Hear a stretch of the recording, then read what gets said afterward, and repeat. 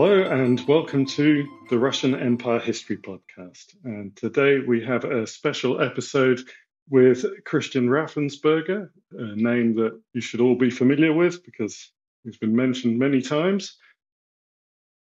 Christian, thank you for coming on the podcast. Thank you so much for having me. So, Rus is often skipped over in just a couple of chapters in histories, but you've been spending a couple of decades already studying it. How did you get interested in Rus, and what captured your imagination about it? Yeah, that's one of those funny things. I've gotten so many people asking me, "Are you Russian? Are you Ukrainian?" and I'm not. It was one of those situations where when I was in high school was when the glasnost and perestroika, and I found that so fascinating, and to watch the world change. And I'd always had, ever since I was little, a fascination with the medieval world, and played with knights and castles and things like that. And it wasn't until I was in college that I took a class on the Vikings and found out about Vikings in Eastern Europe. And it just, my imagination went from there. And so, I didn't immediately proceed to graduate school, but once I did make that choice, that's what I wanted to study and to learn more about. And, JP, as you were saying, it's so often left out of our story, both our story for Eastern Europe and for Slavists, but also the story of medieval Europe. And as I was reading in graduate school, I kept seeing all of these connections and wondering, why don't people talk more about these connections? And so, that's really been the focus of what I've done in my scholarship. Yeah, I think I started off around the same time with perestroika and the end of the Soviet Union, so yeah, similar things got us interested there. Yeah. How did we end up, especially I think in the Anglophone world, with this picture of the Middle Ages that is missing the entire eastern part of Europe, basically? Yeah, so I've actually been writing a lot of historiography in the past few years and trying to investigate that very question. And, the more I read back into the 18th and 19th century of these historians, there is a kind of civilizational impulse that equates modern nations with medieval states. And so England maps really nicely, France maps really nicely. The Germans, of course, had to come up with their own special way, their own Sonderweg. And then it begins to break down a little bit the farther east you go. And one of my favorite examples is the Cambridge History of Medieval Europe that Bury edited at the beginning of the 20th century. And he puts Byzantium and Eastern Europe in one volume. And he says, yeah, I did that on purpose because really they don't ever interact with the rest of medieval Europe. Oh, except for the Crusades. And then that's just us acting on them. And so, I think we can trace it at least to him, but certainly we could go back, even to Gibbon and the Decline and Fall. We see some of those roots of that. Mm-hmm. Yeah, obviously, when I was at university, our studies of Russian history were much more focused on the modern period, and we just skipped through Rus in a couple of lectures. And yeah, so working on this podcast, I've been surprised how many connections there are. Yeah, the rest of the world. Yes, that's right. And of course, other places like Bulgaria and Hungary that were significant places, also missing from the history that we're taught in schools. Absolutely. Well, and for medieval history, those places are really trying to make a name for themselves. Well, not just for medieval, but for all kinds of history, they're making a name for themselves as being part of Europe. And so we're seeing a rebirth of labels like Central and East Central Europe and New Europe and things like that. And what still often gets left out is Rus, and is that farther east portion, because the label Eastern Europe is still a negative one, especially from people or with people who suffered through the domination of the Soviet experience. Yeah. So sometimes people will say that the reason we're cutting off these parts of Eastern Europe and Byzantium is the Orthodox Christianity and the world was divided. But what I've learned from your work is how many interactions there were still going on with the church in the German territories, with Rome and the Pope himself. So Yaroslav, who we just covered in the last episode, died in the same year as the Great Schism. But when did that divide actually become something that split Eastern Europe and the rest of the Catholic world? So, Yeah, so that's not something in the 11th century that matters to much of anyone other than some ecclesiastics. And the schism of 1054 is actually rescinded. I mean, they're forgiven on both sides, and so things go on apace. It's really not until the 13th century that people begin to really care. In 1222, we get the first crusade declared against Rus, and that's going to be, that's really the big thing. There's a legate named William of Sabina who's active in the Baltic and the Livonian territories, and he's going to be very instrumental in kind of gathering up and directing the focus of let's fight against Rus. All of that, of course, grows out of the Fourth Crusade in 1204. So that's when the Rusians, I really do think, begin to look at themselves and think like, oh, maybe we are different. And mm-hmm. that's something that hadn't occurred to most of the people we're talking about beforehand. Certainly, the Greek ecclesiastics who were running the church in Kiev, I mean, they knew that they were, part of they were subordinate to the Patriarch of Constantinople. But for the ruling family and for the people we have sources on, it doesn't seem to have really occurred to them in that way. I mean, for instance, when the first Germans arrive in Livonia, they think of themselves as crusaders. They're fighting against local pagans. They often will get help from the local Rusians. So it takes a little while for that to gestate into religious difference. Just a note for people, because we haven't got to that part of the story yet, that Livonia is on the Baltic coast, up where the Baltic states are today. Yeah, modern day Estonia and Latvia. Yeah, it's interesting because, as well, with what's happening today, where we have the Russian Orthodox Church claiming that the choice of orthodoxy was establishing a separate civilization, while the Ukrainian Orthodox Church is saying that no, the choice of orthodoxy was joining Europe. Yeah, you're right. I mean, that's deeply invested in what's happening. Well, and we see I'm teaching a class on Rus right now at my university, and we're just to the part where the metropolitans, Peter and Theognostos, are making the choice to back Moscow against Tver in particular in the early 14th century. And so this is this really interesting moment where we begin to see a political and a religious identification that will culminate. And here I'm going to do something that I will often criticize others for doing, but jump forward hundreds of years to the 1897 census, where to be Orthodox is to be Russian, right? And so we're eventually going to get those things put together, and we see that just starting in the 14th century. It's nascent. Yeah, and I think from English history anyway, as we study it in Britain, obviously the question of marriages between Protestants and Catholics comes up with our royal families and Hmm. everything. And so we see in Vladimir and Yaroslav, they start marrying their children into royal families across Europe. Was there any issue between marrying Catholics and Orthodox back in those days? No, nor was there any such terminology. I mean, everybody they were Christian or they were pagan. If there were marriages with Jews or Muslims, right, that would have been a big deal.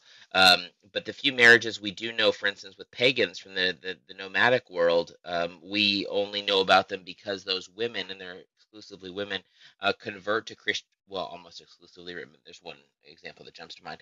They convert to Christianity, and then we'll take a Christian name, etc. So let's talk about the marriages more, because I know it's been a big area of your work.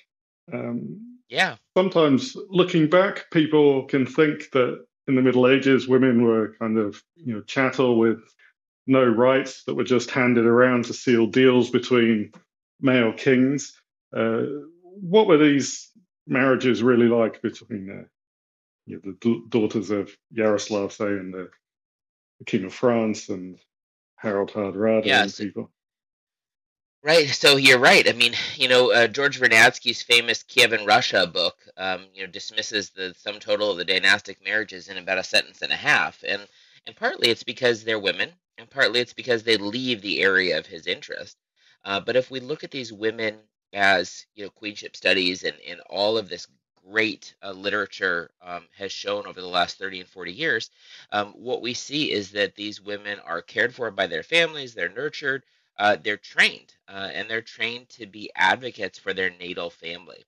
And so when they go away, when they go into a marriage, so Anna Yaroslavna marrying Henry in France in the middle of the 11th century, she doesn't go alone, right? She's going to have an entourage. She's going to have guards. She's going to have a confessor. She's going to have ladies in waiting. She's going to have stuff, right? And we get that in a little bit later in the 11th century with Yevpraxia, who goes to the German Empire, right? We've got this note that she carries with her all this stuff. And because of the way medieval chronicles are written, it's her.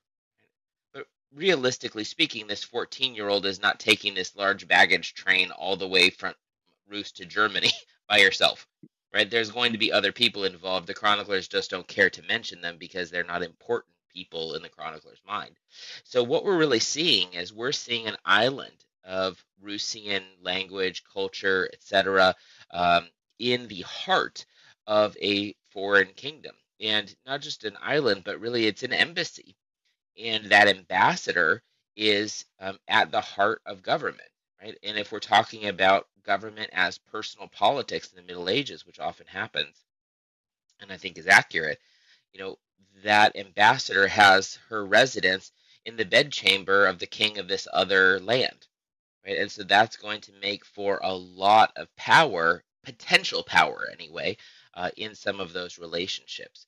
And for instance, in the one with Anna, one of the most well-known things about her is that she helps dictate the names of the kids. The Capetians had a pretty rigid naming policy, and she introduces Philip into it, which of course, for our purposes, is a very French name, but is not introduced into the French royal line until her firstborn son.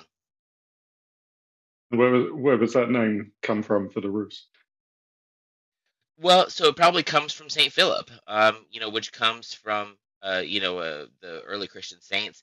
There was potentially a Philip, the second century Christian emperor of the Roman Empire, who was a crypto Christian.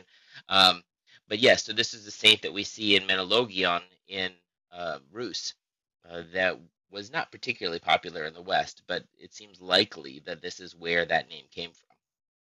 Just a side digression. I was wondering, um, when did the Rus start to move to using their Christian names, so to speak, rather than whatever names they were given at birth, baptismal names? Because got names like Philippe and Ivan being like variation of John. That in the 11th century they're still being called Sviatoslav and Yaroslav and other things. But even though Yaroslav is Georgi, is George, Right. his baptismal name doesn't really use that name. No, he doesn't. You're right. And we see in the 11th and 12th centuries, we see several people, most famously Volodymyr Monomach, who uses a nickname. His son, Mstislav Harold, is called Harold in the Scandinavian sources. And so we do see nicknames prevalent too. And we don't see that shift to a naming policy that you're talking about until the 13th century. And we still actually in that time will sometimes see a persistence of some of those older names, but increasingly our chroniclers are just recording a Christian name, which presents us with the suggestion that they are only getting that Christian name. So they're just Ivan. They're not Yaroslav christened Ivan. Mm-hmm. So would you like to tell people a bit more maybe about Yevpraxia, because she's one of the interesting cases? Yeah.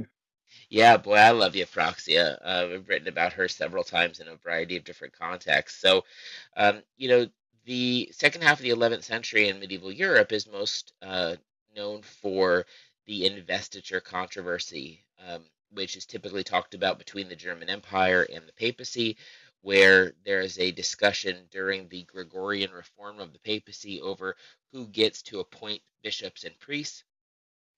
Pope Gregory VII, quite famously, even though he's following on the path of Leo, says only he can do that, only the church can do that. And the German Emperor Henry IV says, no, I can do that as well. And there's conflict between the two of them. And they go looking for support. Actually, Henry IV has a lot of support, and he wants to buttress that. And he ends up creating his own, we call him an anti-pope, Clement III. And there's a whole bunch of history there with Henry's dad creating the first German pope, which was Clement II. So, there's I talk about Henry IV having a lot of daddy issues here, wanting to emulate Henry III. And so one of the things that anti-pope Clement III does is he reaches out to Rus. And we have a parallel interaction because Henry himself reaches out and tries to arrange a marriage. He himself is married to a woman named Bertha, so he arranges a marriage between one of his noblemen, actually of an appropriate age, which is very nice and considerate, with Vsevolad's daughter Yevpraxia. And at the same time that's going on, we see Clement III reach out to the metropolitan in Kiev, who is Ioan II, and say, what do you think about recognizing me instead of the patriarch, etc.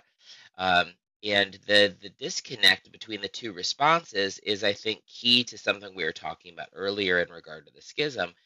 So one part of it would be the political side. Great, let's have this marriage. The Rusians, since Yaroslav, have been looking for a marriage with the Germans.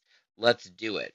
And the religious side, Iwan II writes back and says, no, are you crazy? You guys, no, we're not going to do anything with you. And, frankly, if you want to maintain any further correspondence directed to Constantinople, I don't even want to talk to you. So there is this divide between what the metropolitan in Kiev is doing and what the political leaders in Kiev are doing. And they're not located very far apart, but they're oriented in the world in very different ways. And, Jonathan Shepard and others have done more work on the metropolitans than I have. And noted about how little they integrate themselves often into Rusian society in the 11th and 12th centuries. They're Greek, they may not speak Slavic, they may have to have translations done for them, all of those sorts of things. Yeah. Oh, and then, pardon me. All right, so Yevpraxia ends up married into the German Empire, but then not only does she marry into the German Empire, but she will, after the death of her first husband, remarry to Emperor Henry IV himself, and so she becomes Empress of the German Empire, which is the highest placed Rusian and the most visible Rusian woman in all of medieval Europe.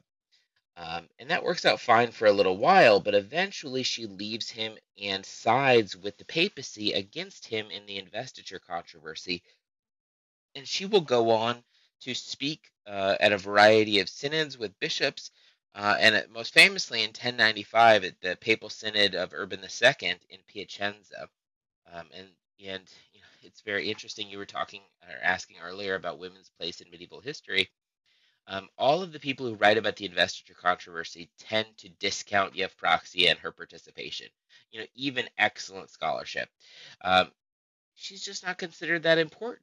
And then when they get to her speaking at these synods, it's like, well, she probably didn't really speak.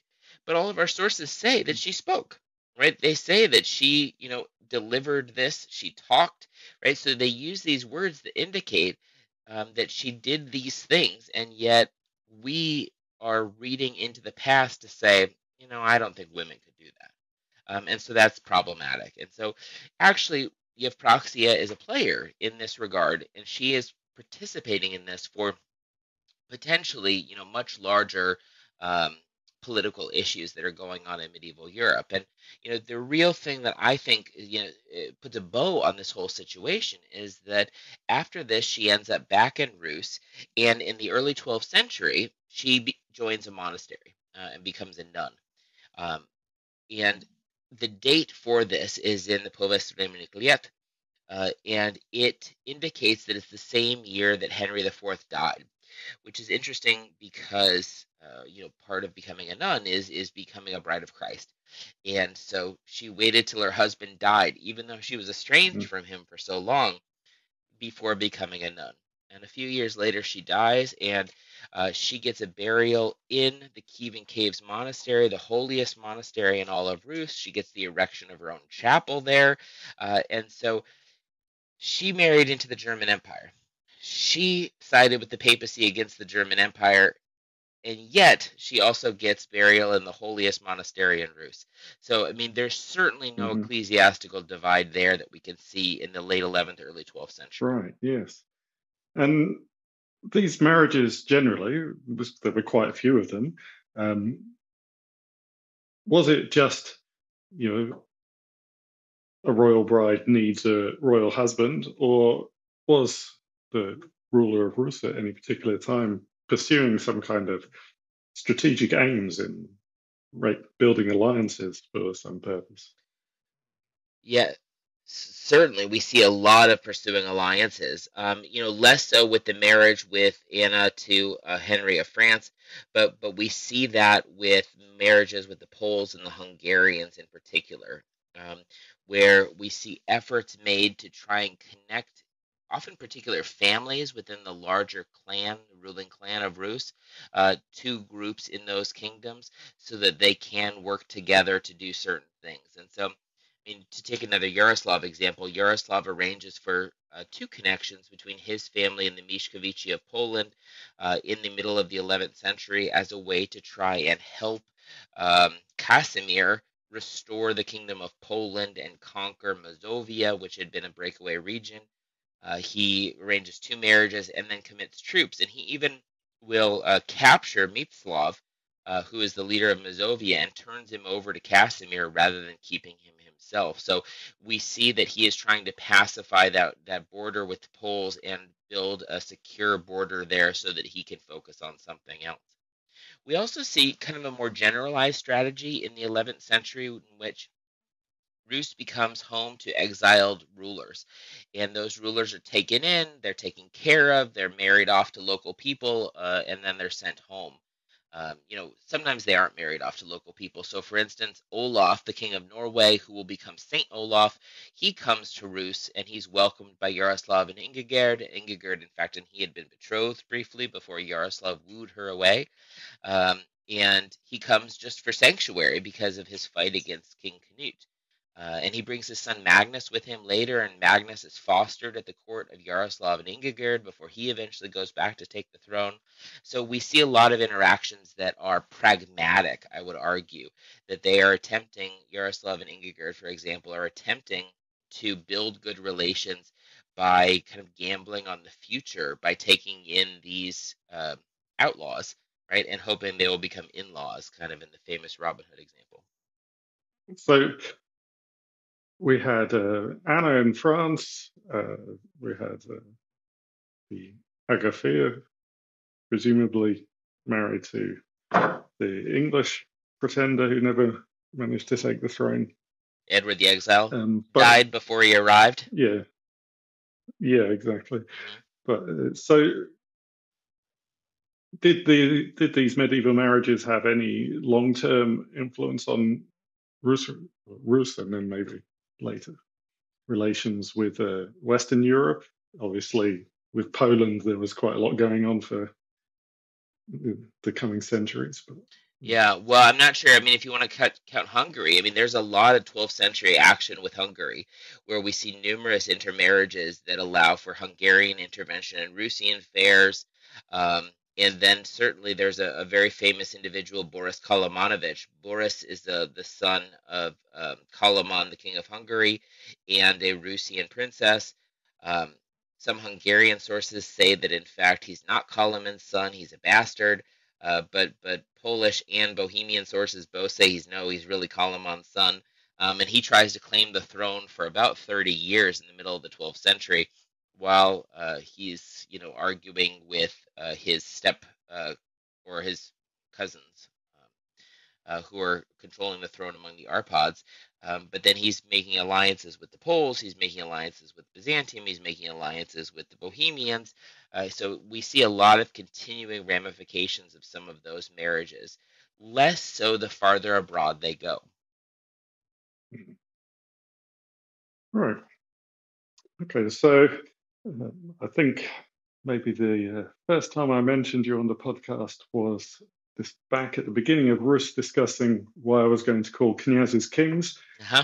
which I know you wrote a short book about. Yep. Back when I was first studying at university as well, I didn't really understand why we were calling these guys princes when they didn't seem to have any emperor or anybody over the top of them. Right.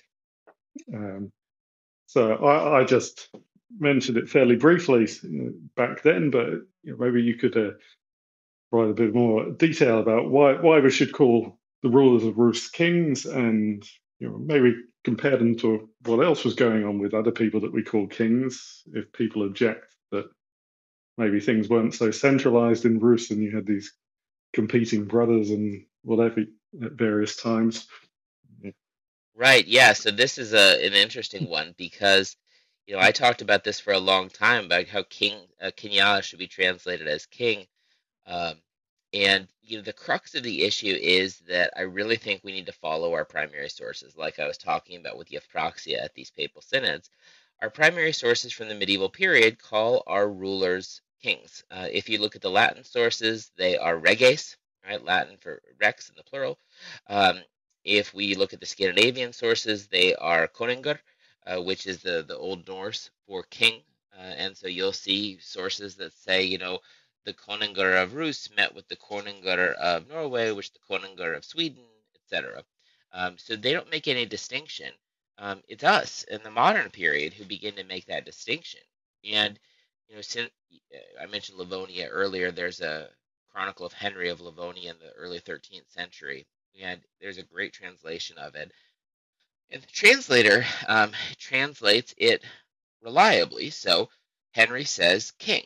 He says rex. And so the translator puts in the text rex equals king, right? King this of Novgorod. But then he adds a footnote. Henry says he's a king, but he's really a prince. And that downgrades in our imagination what this ruler was. Henry's clearly telling us that he's a king. And in fact, if we don't accept that, right, we're imposing our modern standards upon the past. And we do this largely because, once again, of historiography. So, when the British traders first made it to Muscovy in the 16th century, they found a Tsar at the top of the pyramid, and below him were knyazya. And those knyazya and Tsar, they mapped their own political system. And so they found there that there was they were dukes, typically, right? They were called dukes. And it's only later that princes became much more common translation. And so when we see the first English to Russian dictionaries, right, knyaz is duke. And so it's actually just good citations that's caused this problem for so long, is that people were like, oh, what does this word mean? Let's look in the dictionary, right? It goes back to, like the OED, right? It goes back to the use in the 16th century. But it doesn't mean the same thing in 1550 that it does in 1050. And that's the big problem. And when I first began to talk about this, and I wrote that book, Kingdom of Rus, I would get pushback of saying, okay, but if they're kings, right, then what does that mean for my people in Western Europe? Then we've got to throw out all the titulature and start again. And I'd say, yes, you're right, but I only have so much time. But just this year, I had a book come out, Rulers and Rulership in the Arc of Medieval Europe, where I talk about this very issue. And so there's a whole chapter on titulature that covers a broader swath of territory and really investigates what we call kings, queens, and emperors, and why we use those words. And so I have tried to investigate that topic more broadly as a way, too, of integrating that discussion into the wider world. And one of my favorite quotes from doing all that research is from a Danish chronicler writing in Latin. He's actually writing having to do with French affairs, but he mentions Rus, and he says "Non plure ibi reges sunt," for they have many kings there. Like, yeah, they got a lot of kings there. There's no judgment. There's no derogatory sense. They just have a lot of kings. And one of the problems that we have in our modern conception is that we have really, really bought into the, early modern hierarchical structures. One must have a pyramid of authority, an organization chart, what have you, and decentralized rulership is a no-no. And so um, that's not something you can have. Thus, they didn't have it, and so we need to do something else. And the Scandinavianists, are always so receptive when I talk about this because in the Scandinavian sources, everybody's a Koninger, and then in the English translations, you'll often see that some people get the title chief and some people get the title king, and often it depends on who their descendants are. Whereas if you look at the primary sources, they all have the same title. So, there are these other areas, and Ireland's another one, where we can have similar issues of titulature that don't map onto what we see for England and France. But even in England and France, it's so much more complicated than we like to see. I mean, Henry II, the famous Plantagenet king, he crowns his son, also Henry, as a king as well, right? And so we've got those situations. Or, hundreds of years earlier, Alfred the Great has reges under him. So it is a more complex situation. I think we've tried to elide that complexity because of our desire for organization. Hmm. Yeah. So, why is it important for us to figure this out and call people by what they think they were called? What Uh, difference does it make whether we call them princes or kings? yeah, so I think it makes a big difference. And I think part of the big difference is that we create a world uh, that that create a history, pardon me, that um, accurately depicts the world as it was in medieval times and doesn't recreate modern barriers and boundaries on the past. And that's, I think, really important because when we do things like, um, you know, I was reading something the other day and it was talking about how, if Churchill and Stalin and FDR had sat down to divide up Europe, um, they probably did have a map of the, medieval Eastern Europe divide.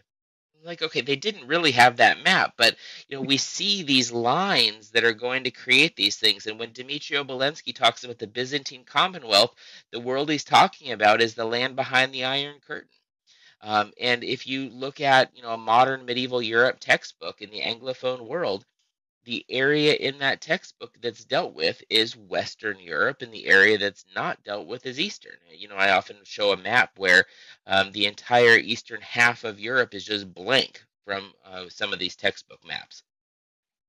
Mhm. Why, right? Why do that?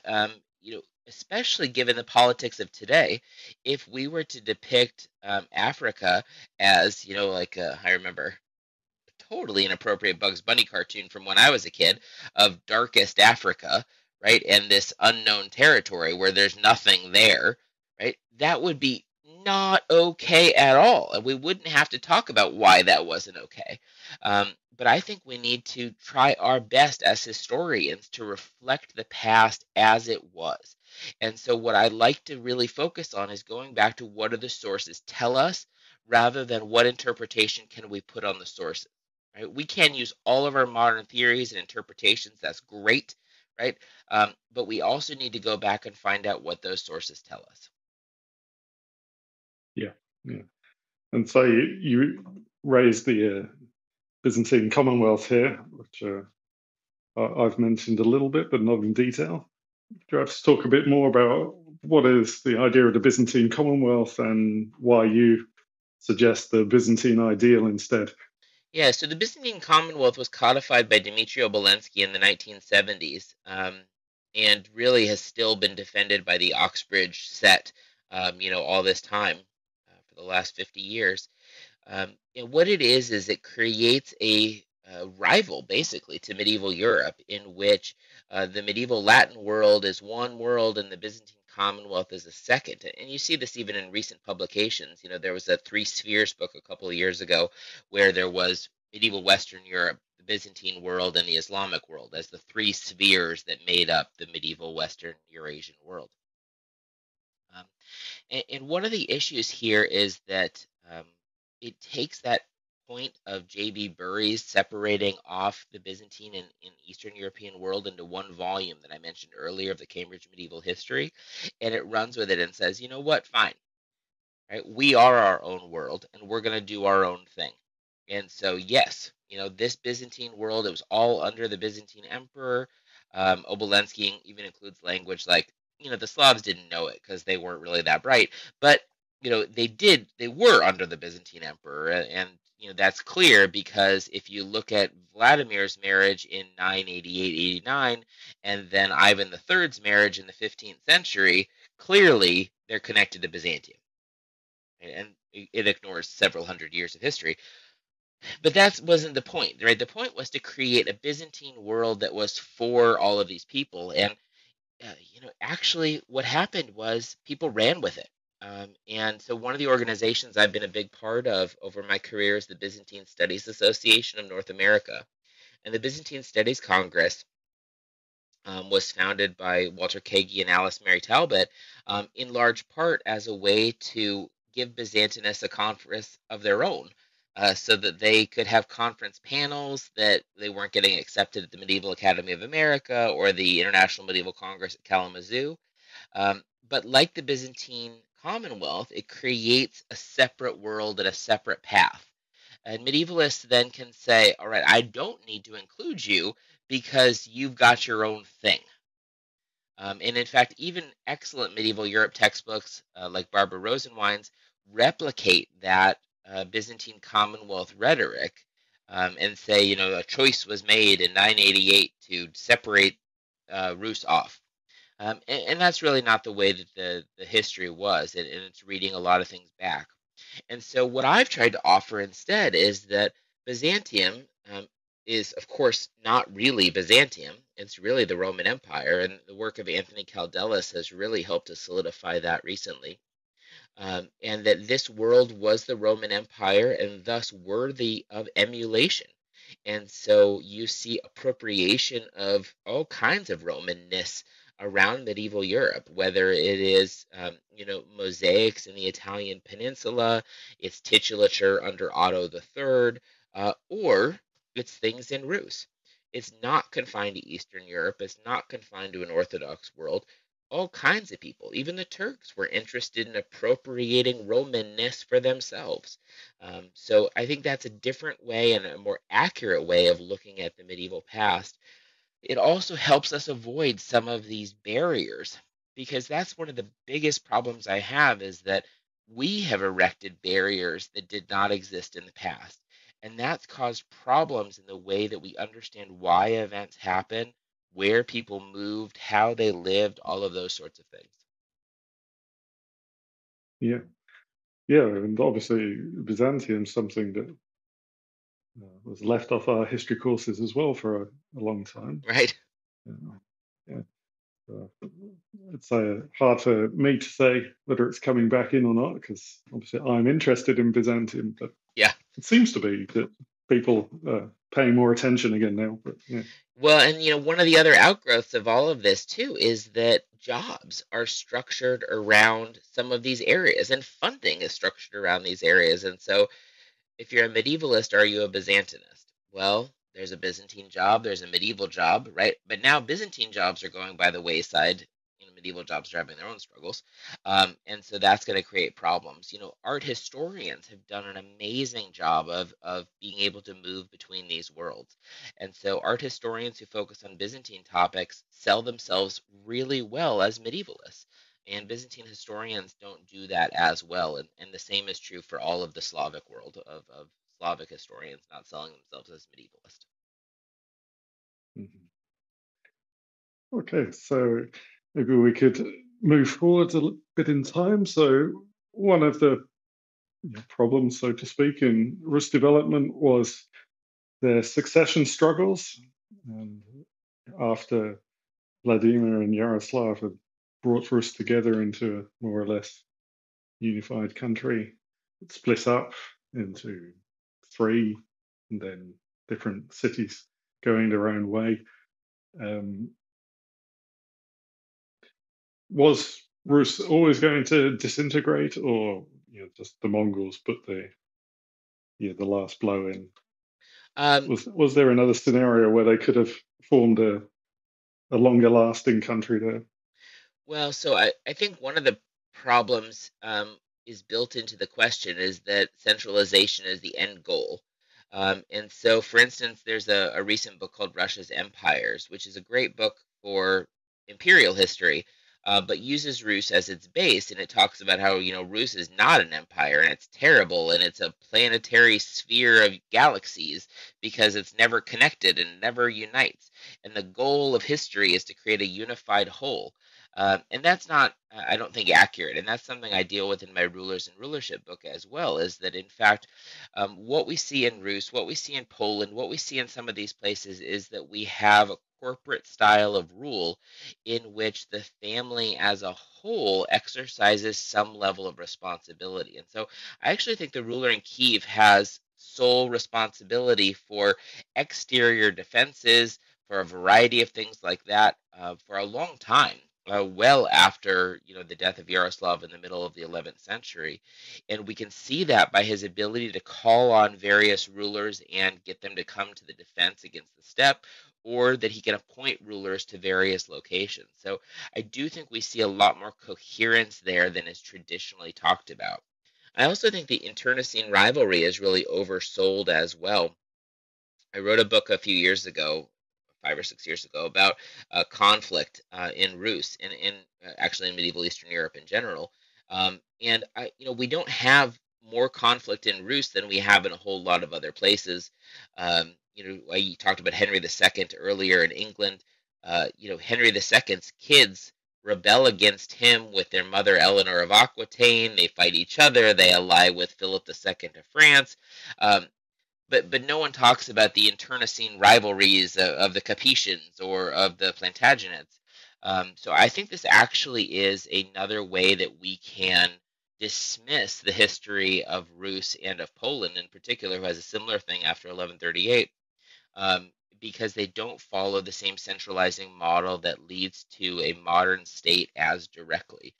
The Germans have done wonderfully to avoid this whole thing. And Thomas Huffman wrote a great book talking about German English relations about 30 years ago, where he says, the Germans have gotten the shaft because of all of these things, but really they also had a polity just like the English. And that's what so many of us who don't do Western Europe, the extreme parts of Western Europe, really want, is we just want to be just like the English too. And I suspect that actually that's not normative. And so this new Rulers and Rulership book I mentioned is set in the arc of medieval Europe. And this is a territory that stretches from Iberia to Ireland, across Scandinavia, and down through Eastern Europe to Byzantium. And what I've tried to do is I've tried to look at what's going on with rulers and rulership in those areas. That's territorially, population wise, the biggest part of medieval Europe. And what we see is that the English example is abnormal. We in the Anglophone world, especially, have privileged it and made it normative, but actually, it isn't normal. And so that's really interesting when we look at the Hmm. majority of Europe to see that it's different than what we think the norm is. Yeah, yeah, very interesting. Yeah. Um, we get close on a more controversial question, maybe. So you've already mentioned the Russian Empire, which they traditionally see as stretching back in an unbroken line of development to early Rus, Right. while some Ukrainians might say that Rus is theirs and Russia's stolen their history. Obviously, we have the ideas of history that Russia's putting out these days to promote their claims in Ukraine and other places. So, uh, does Rus belong to any one of its successor states, or is it just its own thing there? I absolutely think it's its own thing, and I think we need to study it as if it's its own thing. It should not be sole property of Ukraine. It should not be the sole property of Russia. And I know everybody forgets about Belarus, but it should not be the sole property of Mhm. Belarus either. Um, and it is actually a medieval polity. Um, and one of the things that the 18th and 19th centuries really did for us is that we really tried so hard to connect the medieval past to the present as a way to justify and give us legitimacy. So the French are descended from Clovis and his Franks, and the Serbs are in the De Administrando Imperii, so they've been there ever since the ninth century. Um, but medieval polities are not modern polities. They really don't map in the same way. They don't function in the same way. So I think if we can just leave that question aside, it would be wonderful. I know that's not how politics works. I know that's not how history Mhm. writing works, but I think that is important. We could dig into the historiography and, Mikhailo Khrushchevsky, whose History of Ukraine Rus is still a fantastic history of the region, even though it is certainly dated, given that it's 100 years ago. He writes about Rus as if it's part of medieval Europe. And I love that, the first three volumes that deal with the medieval period. Um, and he and a variety of others had ongoing debates about where the history of Rus fit into modern narratives. And, for some of them, certainly it was contested, right? It's ours, no, it's yours. And then others, like Paul Milyukov, who was, a historian who even taught at the University of Chicago, but then became, of course, a figure of the cadets in the provisional government, was willing to say, you know what, fine. Rus is part of Ukrainian history, and we'll just live with it. And so there are a variety of differing views if we go back 100 years. Now everything is so loaded with the politics and the war, and Putin's really interested in the history, and he really wants to claim that. And he utilizes the PVL language about Kiev as the mother of Russian cities, as a thing that he has said numerous times. The new forthcoming Harvard Ukrainian Research Institute translation of the PVL translates it, I would think, more accurately, which is the mother of the cities of Rus, right? Which is a different way of expressing that same genitive form, right? But it's certainly, I think, more accurate. And we see too, of course, the same year he invades Crimea, he erects a statue of Saint Vladimir in Moscow. And even before this current invasion, which started last year, there was a Ukrainian political cartoon about the statue of Saint Vladimir in Moscow waking up, and he looks down at the people and the Moskva River and is like, "Where am I?" And the people walking Yeah. by on the Nabrezhnaya look up and they're like, "Who is that?" Mhm. um, and it's very much claiming and trying to take the past. So I mean, there's a lot of really loaded things involved there.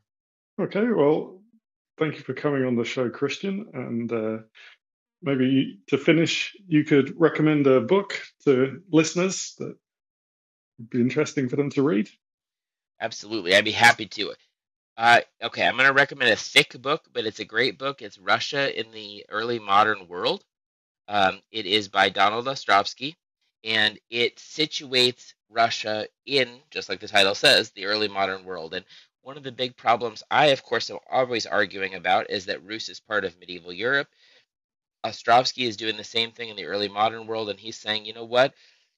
Its ties reach to China, its ties reach to England, and we don't really think about those things. And for instance, the Muscovy Company in England, the head of the Muscovy Company is the head of the East India Company in the early part of the 17th century, a guy named Smythe. And he's there for Boris Godunov's coronation. He arranges a 10,000 pound loan to Mikhail. So, I mean, there are all of these Mhm. ties that we don't usually talk about because we build silos around our history. And so Ostrovsky's Russia in the Early Modern World is a great book for breaking down those silos. Yeah, sounds very interesting. I'll put a link to that in the show notes as well for anybody who's interested in reading that. And thank you for coming on the show, Christian. It's been very interesting talking to you. Thank you so much, JP. This has been great. I really appreciate it.